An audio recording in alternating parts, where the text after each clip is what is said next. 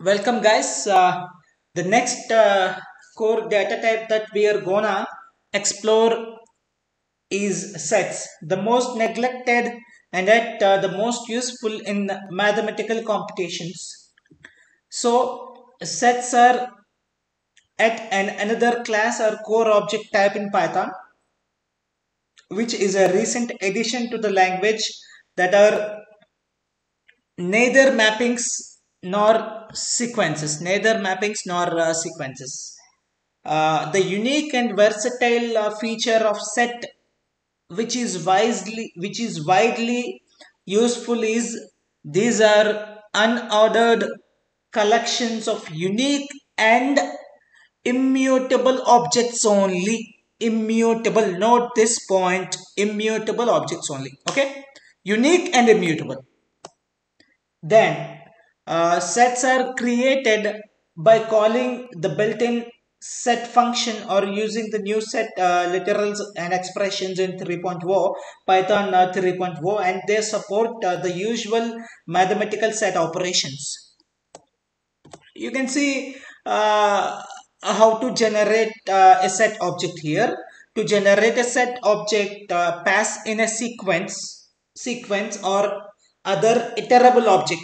For us, spam is an iterable object. That's a string object, iterable object to the built-in set function as shown here, and reference all this set to a name or variable called x. So you can use that x for later use. And then, so this is a different way of generating a set object. You can directly use a set literals. This is from Python 3.4. You can directly use set literals, and you can include an immutable objects inside it. So now the next question comes.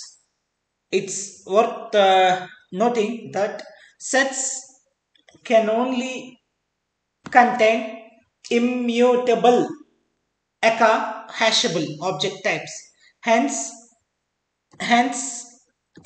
lists and dictionaries cannot be embedded in sets, but tuples can if you need to store compound values. So tuples compare by their full values when used in set operations. Brilliant, fantastic.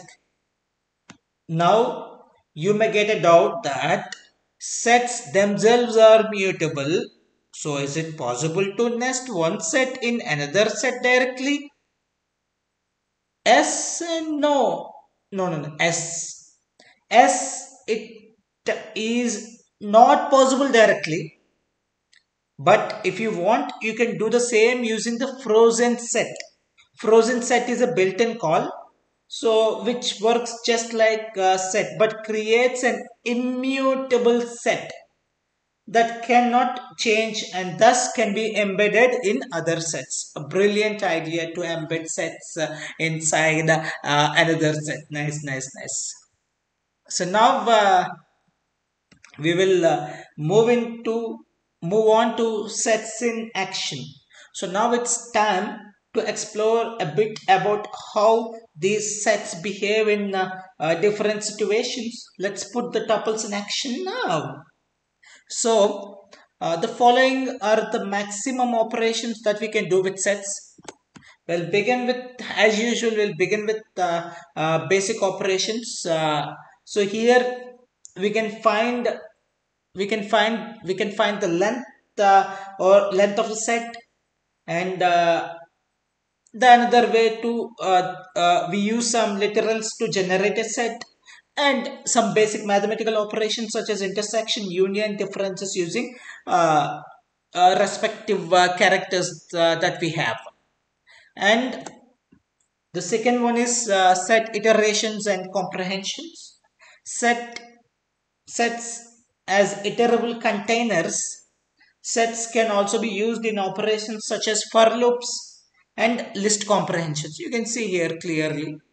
And then their sets are unordered and they don't support sequence operations like indexing and slicing. This is very important. Sets are unordered and they don't support sequence operations such as indexing and slicing. And then the final one is set specific methods. These are most personal and native actions or behavior of sets. The following are all specific to tuple type only. So add, clear, copy, difference update, discard, intersection update, is disjoint, is subset, is superset, pop, remove, symmetric difference, update, union, update. These are all different set specific methods. Eventually we will code all these we'll code and experiment these types set specific methods in our Jupyter notebook. Violet, let's jump into the Jupyter notebook right now. Okay, yes, we are in. Of course, you are also in with me. Okay, we'll begin with the basic operations. In basic operations, the first thing we will look into is how to generate a set object. The first method I use is set. So here I used a iterable object, a string object. It is Hare Krishna, Hare Rama. Now what I want to get from this string object is I want to get what all unique alphabets it consists of. So that's what my expectation from this code. Let's see what we'll get it. So it has Hare Krishna, Hare Rama, out of which I just want unique alphabets. Of course, it is not ordered also. Let's check. So I use a set inbuilt function to make this. So if you see here, see H, K, R, A, E, S, these are all unique. There is no repetition of, basically it has A 3 to 4 times. But A we got only once. So these are all uniques. This is the benefit of, this is the main purpose of using a set object. It will filter out all duplicates from your data set. How nice it is. And the second way of generating a set object is a reference variable alphabets and then curly braces open and then put whatever objects you want to enter, and then let's execute this and we'll see. So it will remove all duplicates and then it will give you only unique. Okay, let me add a here and let's execute and see. Still we got only one a. Let me add one more a and let me check. Still you have only one more a. So that's how it works. So it gives you an unique letter and alphabets. And these are the two sets we have. Now we have two sets. One is unique letters from a string object that we have mentioned, and then some alphabets. So now what we want to do, we want to do some mathematical operations. We just want to see the common letters in both sets. So these kind of some mathematical operations we want to do. Let's see. So the first one is we want to find out the intersection. So intersection is how many letters are common in both sets. That's what we want to know. Common in both sets. Let's check. Unique letters is one set from Hare Krishna, Hare Rama, and alphabets is another set which has some alphabets in it.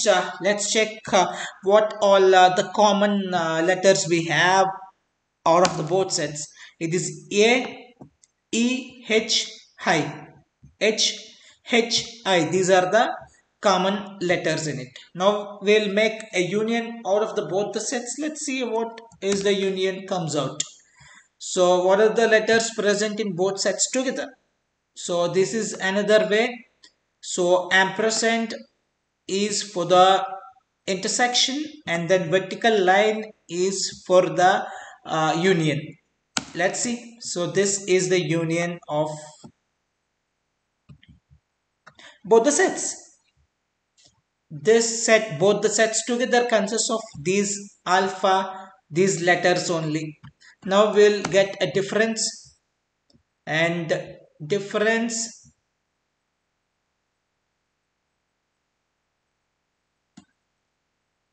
for difference, what it does is it take out the alphabets set letters from the unique letter set. When I say unique letter minus alphabets, so whatever alphabet letters are there inside the unique letter, it will remove the common ones. Let's see. H, K, R, M, and R S. Whatever these, letters that are related to alphabets has been removed. Then we'll see set iterations and comprehension, the second most important operation.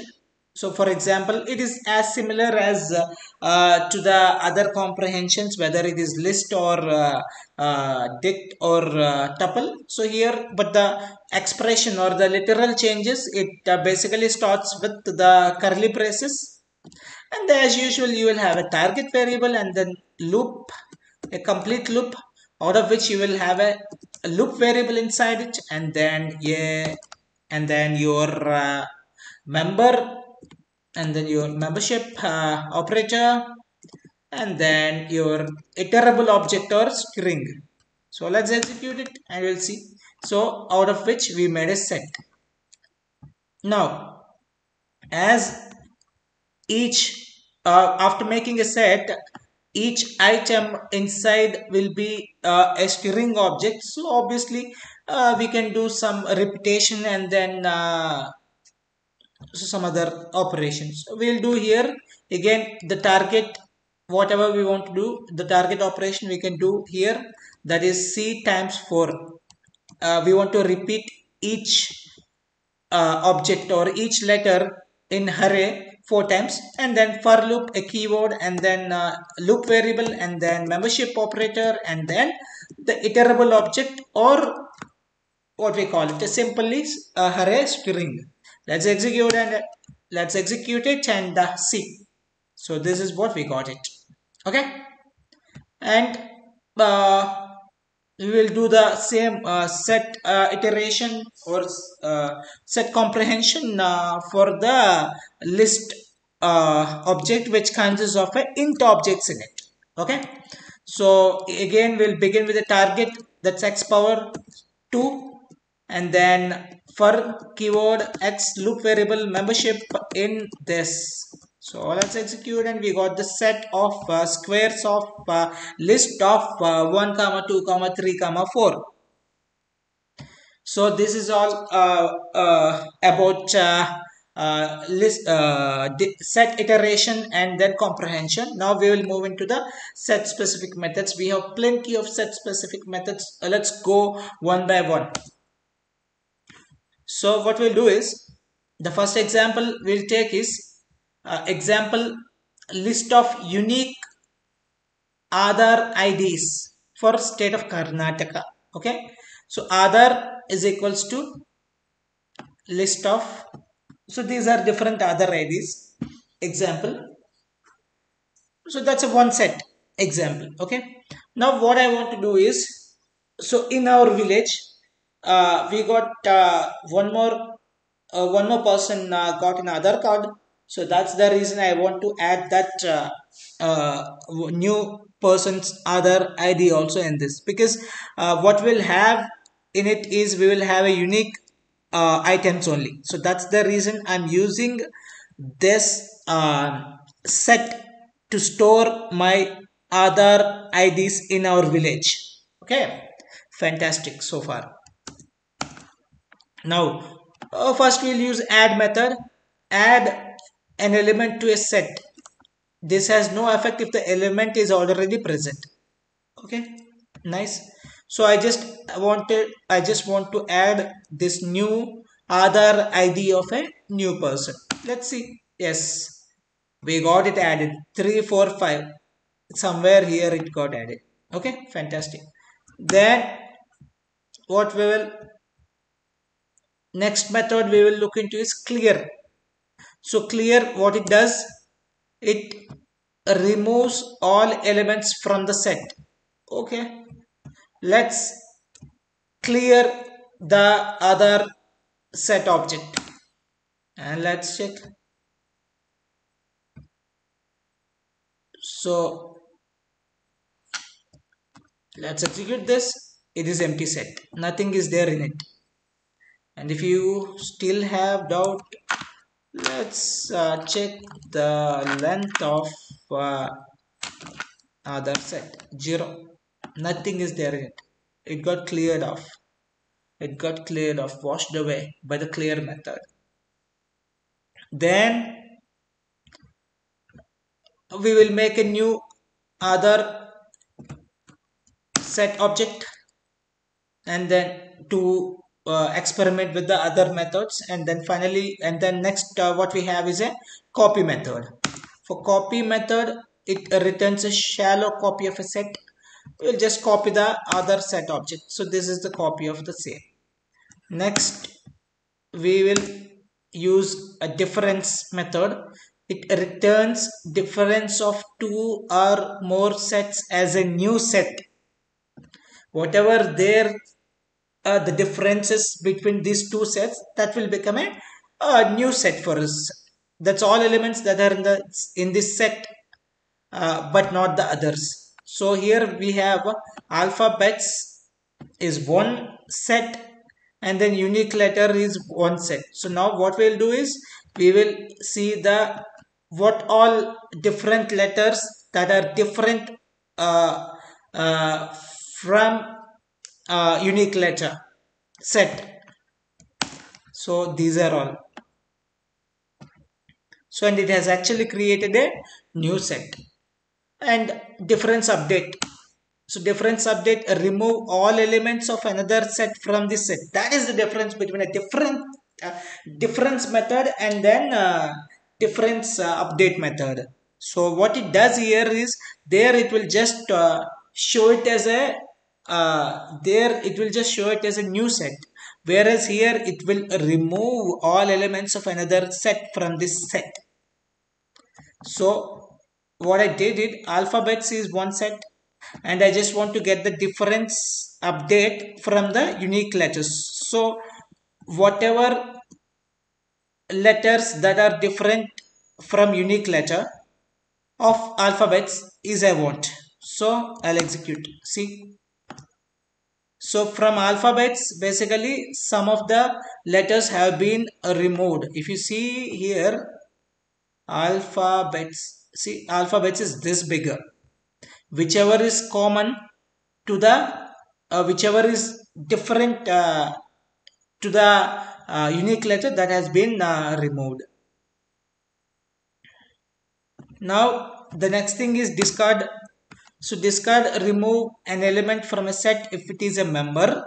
If the element is not a member, it does nothing. So 2709475, it is a member. Let's discard that person because that person has been moved to the another state. So we just want to move that person, remove that person from our other list. Let's see. Let's remove. Yes. So this that guy has been removed or discarded from our other list. And then intersection again, return the intersection of two sets as a new set. That's it. We have a unique letter name one, that is Rama Ravi Narayana. So we want whatever the unique letters in that name, And then second one is unique letter name to Hari Rama Shivanadar. So we want a unique letter out of which, and I'm just curious to know that what all letters are common both the both the names. So unique letter one, unique letter name to intersection of unique letter name one. Let's see. N R A I M R V. These are the common letters out of both the names. Now let's use the same thing, intersection update method. Update a set with the intersection of itself and another.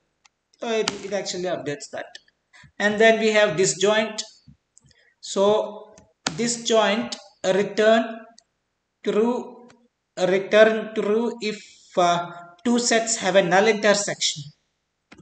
Of course, unique letter name 2 is disjoint. Is disjoint unique letter name 1? Not at all, because it is not a null intersection. They have some common letters in between, so that's why you got false. And these are all checking whether is subset or is disjoint and all. Now, what the output we get is a false. That's a Boolean object. And then what we use is subset. Is subset is a report whether another set contains this set or not. So now I just want to check unique letter name one set is subset of unique letter name 2. Let's check whether it is subset or not. Actually it is actually not. To become to become eligible as a subset, it should have same at least some amount of letters in it. And then we have taken other way around. This is superset. For superset, it has come true. Now pop, remove and return an arbitrary set element. Arises key error if the set is empty. Other dot pop. It just remove and return any arbitrary set element, and it shows that. So this is one uh, uh, other id that has been removed, and let's check what all left in the other. So only we are left with one other, so that means another guy has also been removed arbitrarily, and now in our village only one guy is left. Now we'll check what we can do with that. Remove an element from a set, it must be a member. If the element is not a member, raises a key error. So now alphabets dot remove a. Actually I have taken alphabet set and I just want to remove one. So basically I have removed earlier, I guess. So that's the reason alphabets dot remove alphabets key error is remove. Let's go up and where is that unique letter set specific alphabets. It is here. It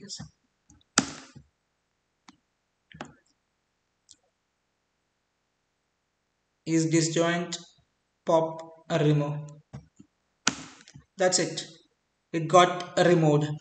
A from the alphabets has been removed, and whatever left is left, that's alphabets has been shown. Now symmetric difference returns the symmetric difference of two sets as a new set. That's all elements that are in exactly one of the sets. That's called symmetric difference. And comma y. Now union we have discussed earlier, but here we are doing with the method where there we have used a symbol, a character. So this is the union of both the alphabets and then unique letters sets. And let's update a set with the union of itself and then others. When you use, so we'll get a new set, a completely new set. So with this we are actually done with uh, a mathematical operator object, that is sets. I hope you will practice more, and it will be very useful when working with mathematical applications, and even in data science it will be very useful. For the analytics it will be very useful. So that's the reason, keep practicing it. And then I hope you're enjoying my videos and gaining some knowledge out of it. And I hope I would like to request you that keep subscribing, and then keep liking the videos, and keep watching it, and then keep spreading the word to your friends so that they can also get benefit from it. And for now, I would like to say bye bye, and then I will meet you in next session. And thanks, and see you again.